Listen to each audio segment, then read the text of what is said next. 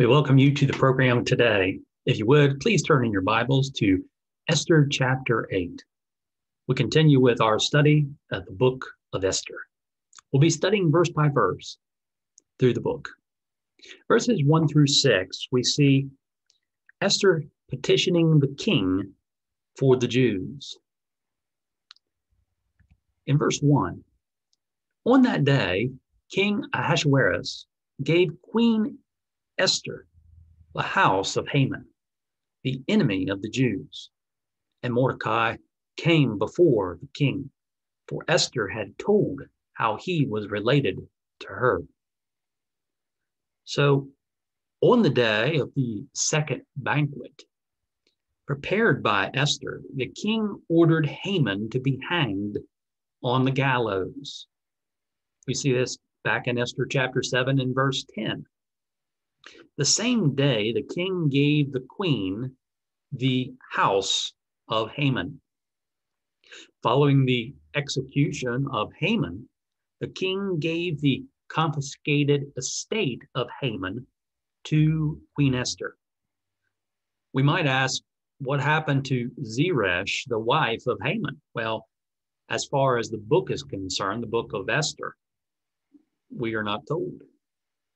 Esther chapter 6, verse 13 mentioned Zeresh, the wife of Haman. The author of the book again called Haman the enemy of the Jews.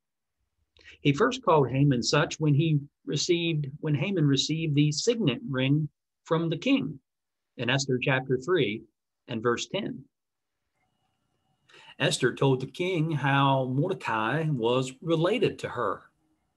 And while the king now knew that Esther and Mordecai were both Jews, she tells the king that she was Mordecai's uncle's daughter, which would make Esther a cousin to Mordecai.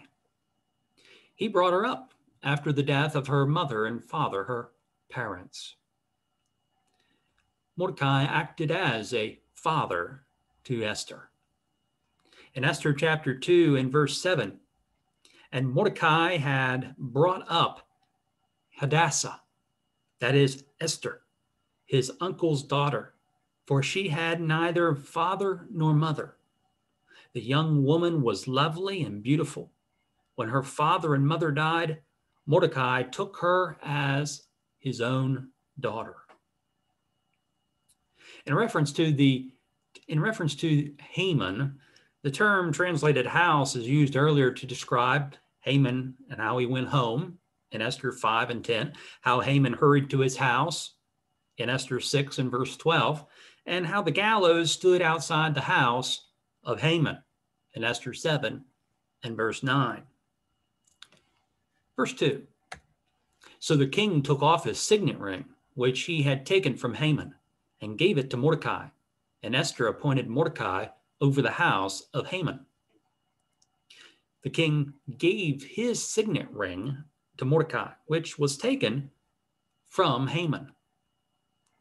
When was the ring taken from Haman? Well, most likely it was taken around the time that they covered Haman's face before they hung him on the gallows in Esther chapter 7 and verse 8. The queen appointed Mordecai over the house of Haman. The king had given the house of Haman to her, and now she set Mordecai over the house of Haman. Verse 3. Now Esther spoke again to the king, fell down at his feet, and implored him with tears to counteract the evil of Haman, the Agagite, and the scheme which he had devised against the Jews. And so at the second banquet, Esther finally made her request to the king. If you remember, back in Esther 7, 3-4, then Queen Esther answered and said, if I have found favor in your sight, O king, and if it pleases the king, let my life be given me at my petition, and my people at my request.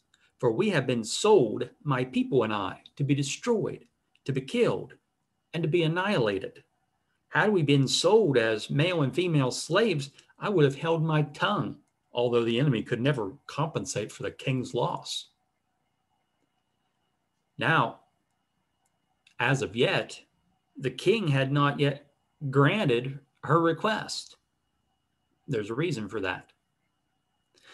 We see that he had hung Haman on a gallows, but there was still danger for Esther and for her people. The decree was still in effect. The text reads, "Now Esther spoke again to the king." This seems to indicate that Esther came again to the king, as she did before, when she first came without being called to petition the king for her people. That was back in Esther chapter 5, 1-2. Remember how she pointed out that everybody knew that if anybody came uninvited or uncalled to the king, that it was death? She took a risk in going to him.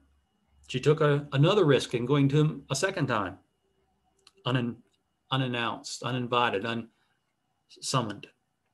And so Esther fell down at the feet of the king, and she earnestly requested, as she wept, that the king counteract the evil scheme of Haman to destroy the Jews.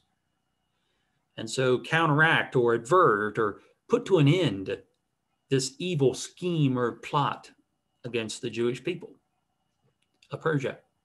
Verse 4, "And the king held out the golden scepter towards Esther. So Esther arose and stood before the king." And so the king held out the golden scepter before Queen Esther. She would not be punished for coming to the king without being called. As per the custom, she touched the top of the scepter, as we see back in Esther chapter 5 and verse 2. And she arose from his feet, having fallen down to implore him. Verse 5, "And said, if it pleases the king, and if I have found favor in his sight, and the thing seems right to the king, and I am pleasing in his eyes, let it be written to revoke the letters devised by Haman, the son of Hammedatha, the Agagite, which he wrote to annihilate the Jews, who are in all the king's provinces. And so here in verse 5, Esther begins her request by respectfully addressing the king. She requests by the king's authority that the letters devised by Haman would be revoked. These were the letters which called for the annihilation of the Jews in all of the king's provinces. Esther chapter 3 and 13. Verse 6. "For how can I endure to see the evil that will come to my people? Or how can I endure to see the destruction of my countrymen?" Esther called for the mercy of the king. She could not endure to see the evil that would come to her people because of the scheme of Haman. She could not endure to see the destruction of her own countrymen. The same term is also translated as family in Esther 2 and 10 and Esther 2 and 20. And so countrymen, or in this case, her family. The Jews were her people and her family, her countrymen. Esther chapter 3 and 13. And so she beseeches the king. She pleads to him with tears, asking him to help her people. How can she endure such an evil done to her people, to her countrymen, her family?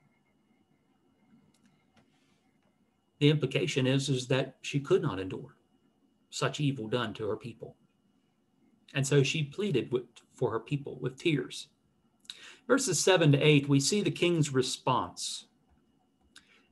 Verse 7, "Then King Ahasuerus said to Queen Esther and Mordecai the Jew, Indeed, I have given Esther the house of Haman, and they have hanged him on the gallows, because he tried to lay his hand on the Jews. Ahasuerus spoke to Esther and to Mordecai. While not mentioned earlier, we see from this verse that Mordecai was present with the king and Esther. The king told Mordecai that he had given Esther the house of Haman, and that they had hanged Haman because of his evil scheme to kill the Jews. Why did Mordecai not request or make this request himself? It may have been that Mordecai thought that the request would be best from Queen Esther. After all, the king had promised to grant her request up to half the kingdom. He had made no such promise to Mordecai.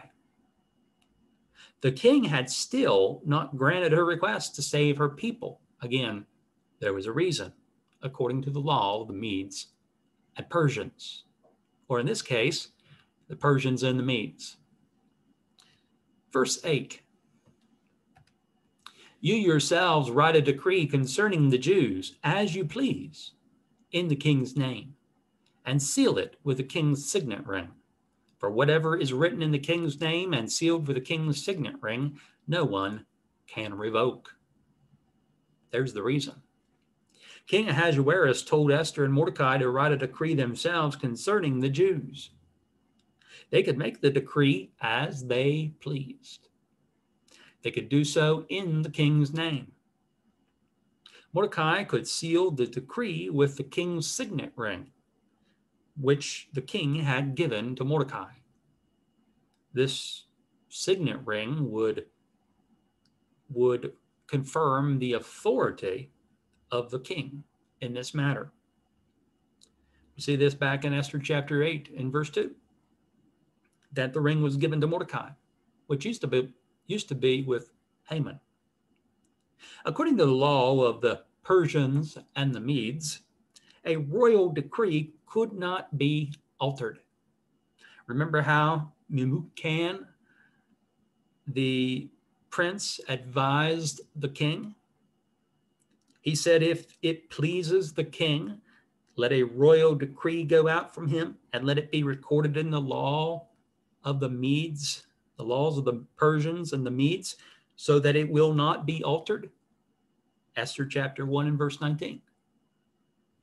This is what we read in the book of Daniel, when the governors and the satraps told King Darius, know, O king, that it is the law of the Medes and the Persians, that no decree or statute which the king establishes may be changed. Daniel chapter 6 and 15. There might have been a good reason for this law. It may have been that the law served to prevent any hasty changes made to the law. So once the law was made, the law stood, and even the king could not change the law. Even the king did not have the authority to revoke a royal decree, which was recorded in the law of the Persians and the Medes. However, the king suggested that Esther and Mordecai write a decree themselves, and that Mordecai seal it with the king's signet ring. As far as the king's signet ring is concerned, before the fall of Haman, the king had given his ring to him. You remember how the king told Haman that the money and the people were given to him to do with them, he said, as seems good to you, as seems good to you. Esther chapter 3 and 11. Well, now the king, who has given his signet ring to Mordecai, told Mordecai and Esther to write a decree as you please. Esther 8 and 8. And so, as seems good to you, or as you please. Literally, this is as is good in your eyes. this was fine for Esther and Mordecai, but not so fine for Haman. That should never have been left up to this evil man. We see now in verses 9 to 17, the king's decree and how by the decree the Jews are avenged. Verse 9, so the king's scribes were called at that time in the 3rd month, which is the month of Sivan, on the 23rd day. And it was written according to all that Mordecai commanded to the Jews, the satraps, the governors, and the princes of the provinces from India to Ethiopia, 127 provinces in all, to every province in its own script, to every people in their own language, and to the Jews in their own script and language. The king's scribes were called on the 23rd day of Sivan, which was the 3rd month of the year. In our calendar, Sivan the 23rd would be about our June and would be about the year 474 BC, according to history. This allowed over 8 months for the Jews to prepare for the upcoming assault. The scribes wrote according to Mordecai, or according to what Mordecai commanded them to write. The decree was written to both the Jews and to the non-Jews. It was written to those people in authority in the kingdom of every province. It was written to every people in their own script or writing. It was written in the language or the tongue of the people. This way, the decree could be read and understood. Verse 10. And he wrote in the name of King Ahasuerus, sealed it with the king's signet ring, and sent letters by couriers on horseback, riding on royal horses, bred from swift steeds. Mordecai wrote in the name of the king and sealed the document with the king's signet ring. He then sent the document in letters by couriers. The term courier is primarily a word which meant to run. But in this context, it's used for a messenger. The idea is speed. These couriers carried the letters by horseback, riding the fastest horses of the king.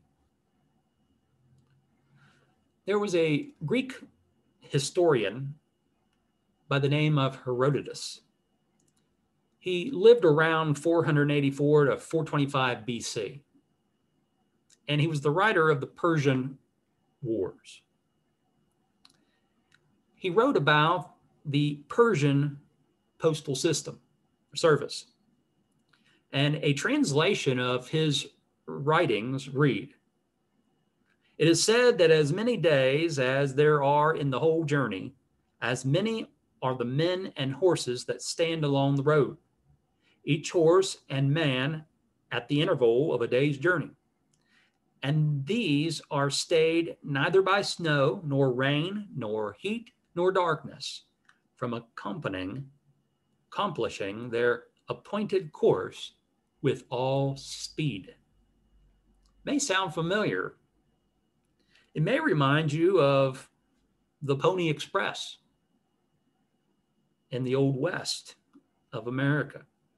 You may also think of the unofficial motto of the United States Postal Service, which reads, "Neither snow nor rain nor heat nor gloom of night stays these couriers from the swift completion of their appointed rounds." And so we see the similarities between the two. Something to think about. But anyway, in verse 10, we see the idea of speed, that the message was sent by the authority of the king as written by Mordecai, sent out by couriers on horseback. The idea of speed, got the message out quickly. Verse 11. By these letters the king permitted the Jews, who were in every city, to gather together and protect their lives, to destroy, kill, and annihilate all the forces of any people or province that would assault them, both little children and women, and to plunder their possessions. If you compare this to what Haman wrote by the scribes, it is very similar. This was intentional. The decree follows very closely with the decree of Haman. He ordered the destruction of the Jews, both young and old, even little children and women. He also ordered that their possessions be plundered. The order was given for the king's men. In Esther 3 and 9, the hands of those who do the work. Also in Esther 9 and verse 3. Fresher memories, remember Esther 3:13 with the decree of Haman. It says, and the letters were sent by couriers into all the king's provinces to destroy and to kill and to annihilate all the Jews, both young and old, little children and women, in one day, on the 13th day of the 12th month, which is the month of Adar, and to plunder their possessions. As much as possible, without actually revoking the decree, which would be contrary to the law of the Persians and the Medes, without actually revoking the decree to destroy the Jews, this new decree gives the Jews permission from the king to assemble and to protect themselves. They would be permitted to, quote, destroy, kill, and annihilate all the forces of any people or province that would assault them, which would include the little children and women of those who assaulted them. They would also be permitted to plunder the possessions of their enemies. What was permitted done to the Jews was also permitted to be done to their enemies. This certainly would have the effect of causing some hesitation on the part of their enemies, perhaps fear. We note that there's no indication in the book of Esther that the Jews acted upon the decree in destroying the children and women of their enemies. There's nothing in the book of Esther that says that they did. And while the Jews have the authority of the royal decree, when the day came, according to Esther 9 and 10, they did not lay a hand on the plunder. People who did not take the possessions of their enemies would not likely take or harm the women and the children of their enemies. The mere fact that they now too had the authority of the king to do so would strike terror in the hearts of their enemies who would assault them. So we see the similarity between the two decrees. And we see that what gave them the authority of the king, what was given to the enemies was also given to them. And so they could protect themselves. They could gather together. They could fight back. And they would not come under any retaliation from the king. Verse 12. On one day, in all the provinces of the king Ahasuerus, on the 13th day of the 12th month, which is the month of Adar. Verse 12, we see the day appointed for the Jews to gather and to protect themselves in all the province of the king was on the 13th day of Adar. This was the 12th month. This was the same date given to destroy the Jews in the decree of Haman, back in Esther 3:7 and Esther 3 and 13. Verse 13, a copy of the document was to be issued as a decree in every province and published for all people, so that the Jews would be ready on that day to avenge themselves on their enemies. And so the Jews were given the authority of the king to gather and to protect themselves. Esther 8:11. A copy of the document was published so that the Jews would be ready on that day to avenge themselves on their enemies. They had the authority of the king to exact justification, satisfaction. Verse 14. The couriers who rode on royal horses went out and hastened and pressed on by the king's command. And the decree was issued in Shushan, the citadel. With the decree of Haman, the author wrote, the couriers went out, hastened by the king's command, and the decree was published, proclaimed in Shushan, the citadel. Esther 3 and 15. And so very similar to what we read in the 3rd chapter, the 15th verse. In this passage, in Esther 8 and 14, the author described how the couriers went out. The text describes how they rode on royal horses. Earlier, we read how Mordecai sent letters by couriers on horseback, Esther chapter 8 and verse 10. The meaning is that the message was sent with haste or speed. And so they were to quickly take the letters out, to take the message to the people of all the provinces of the kingdom of King Ahasuerus. Verse 15. So Mordecai went out from the presence of the king in royal apparel of blue and white, with a great crown of gold and a garment of fine linen and purple. And the city of Shushan rejoiced and was glad. And so Mordecai departed from the king with success. The author described how Mordecai was dressed in royal apparel of blue and white. He had the blessing of the king. These were colors of royalty, blue and white, or purple. Remember how there were white and blue linen curtains in the court of the garden of the king's palace? Back in Esther chapter 1 and verse 6. He also wore a crown of gold on his head and a fine linen garment with purple. These also were symbols of the king. Earlier, the king honored Mordecai by having Haman parade him about on a royal horse, wearing a royal robe, which the king himself had worn. Esther 6 and verse 8. There's no record that the people rejoiced or that the people were glad when Haman was in the same position that Mordecai was now in. Following the decree of Haman, according to Esther 3:15, the city of Shushan was perplexed. There was bewilderment and there was confusion. The people could not understand why he would issue such a decree for the destruction of the people of the Jews. And so there was perplexion, confusion, bewilderment.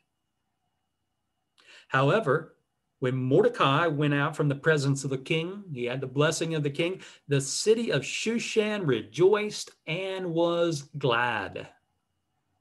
Note the great difference between Haman and Mordecai. The people of the city of Shushan shouted in joyous celebration. It reminds me of a proverb of Solomon in Proverbs 29 and 2. When the righteous are in authority, the people rejoice. But when a wicked man rules, the people groan. I think we could see that in these passages. Verse 16. The Jews had light and gladness, joy and honor. And so the Jews of the city of Shushan had light. While there was the darkness of mourning, now there was the light of rejoicing. The figurative usage of the term light is explained by the text as gladness and joy. We also note that they had honor. Verse 17. In every province and city, wherever the king's command and decree came, the Jews had joy and gladness, a feast and a holiday. Then many of the people of the land became Jews, because fear of the Jews fell upon them. Verse 17, we see that the Jews had light in every province and city. With the king's command and the decree which came, the Jews had joy and gladness. They showed their happiness with a feast as a holiday. The word translated here as holiday literally means a good day. And so some versions read a good day, a holiday. The idea of celebrating their joy and gladness. About 8 months later, when the Jews will have rest from their enemies, we see that they will celebrate with gladness and feasting as a holiday. Esther 9 and 19. Mordecai will write to establish an annual celebration of the holiday of the Feast of Purim, the days of Purim. We see in Esther 9, 20 to 22.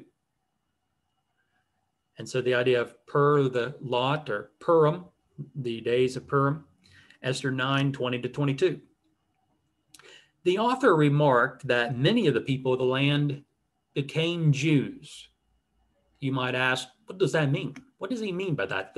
Many of the people of the land became Jews. Well, it appears that many became proselytes, the idea of being converts to the Jewish faith.